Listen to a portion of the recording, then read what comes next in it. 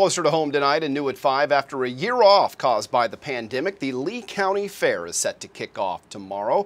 Organizers say the festivities will get underway with a fish fry at the FFA building starting at 5 p.m. Then at 6 o'clock they will crown the Fair Queen, Junior Queen, and Little Mrs. and Mr., followed by motocross as the main grandstand event of the night.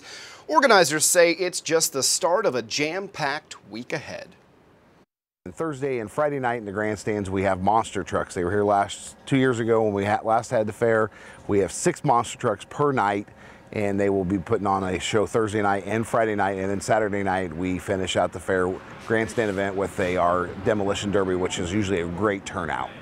And he went on to say that members of the community incredibly excited for the fair to return after COVID-19 forced organizers to cancel it last year.